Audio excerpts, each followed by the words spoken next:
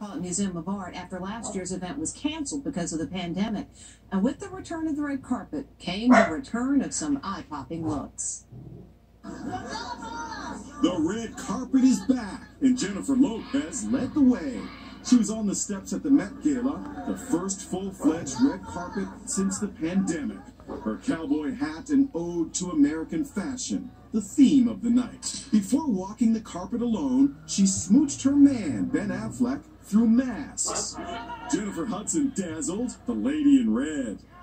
Hollywood was out in full force. Regina King, Gabrielle Union, and Lupita Nyong'o in a denim strapless gown.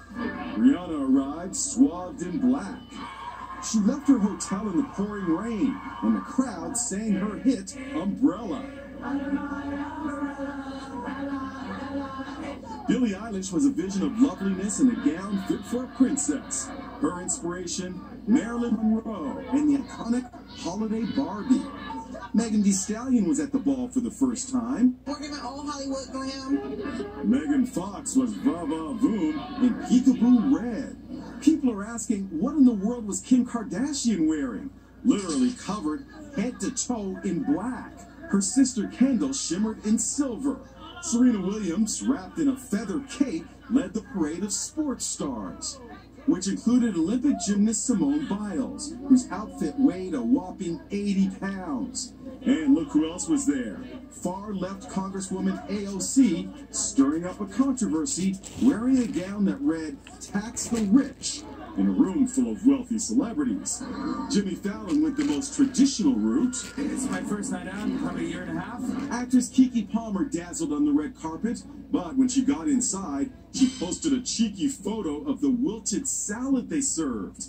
This is why they don't show y'all the food. I'm just playing. For nearly $35,000 a ticket, she's got a legit gripe.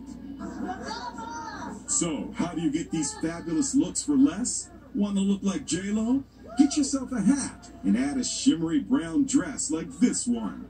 Justin Bieber and his wife Hailey wore black. This is a simple black gown similar to hers. We went to Macy's with the help of stylist Sydney Sadek for off-the-rack lookalikes. We are getting that same neckline, and instead of having the embellishment on the neckline itself, just add in a necklace.